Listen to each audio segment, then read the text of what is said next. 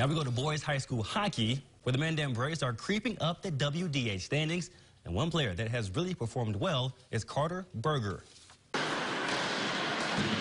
Forward Berger is carrying the load for his team this season. I just don't try to do more than I know I can do.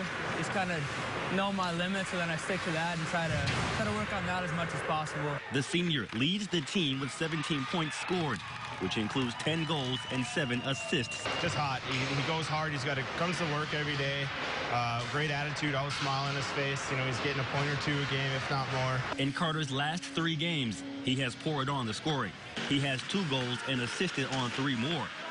Carter said the game is slowing down.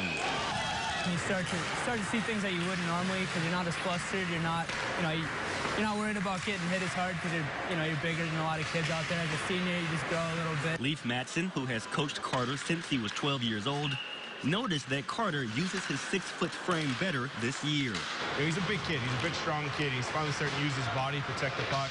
And then he's now transitioning that to getting some shots on net. But Carter said he would trade his impressive stats for a second consecutive state tournament berth. Doesn't matter how many points each person has on the sheet at the end of the year. It's just about getting the whole team to state and doing good down there.